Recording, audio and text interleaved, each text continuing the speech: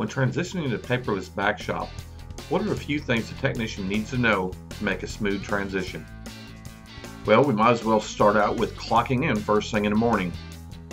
With your tablet on and the Smartflow app chosen, you should see a clock in button at the lower center. One tap on the screen is all that's needed to open it up, where you can input the hours that you choose for the day.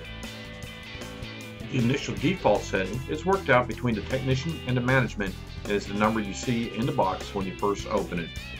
In this example, a part-timer has decided to work a few extra hours, so he hits the backspace button, enters the new number, and then presses submit. The technician verifying the hours and setting them appropriately is reflected on the Today's Vehicle page for the service advisor. That's their target for the day.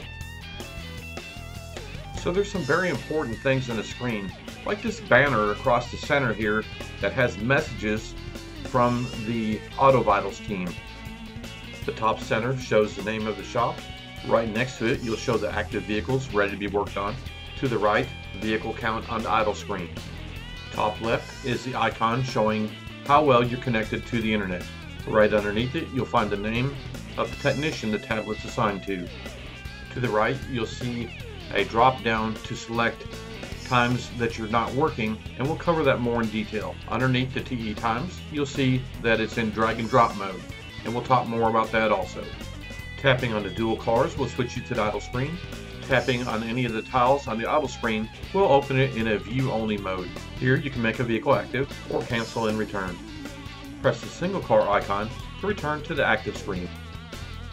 There's some other things you're going to find really handy, like the first time you clocked in the morning, how many hours you've been on the clock so far today, how many hours the service advisor has approved for you so far today, along with the total of time you've marked on completed operation. Clocking out at the end of the day or when you're not available should be done here.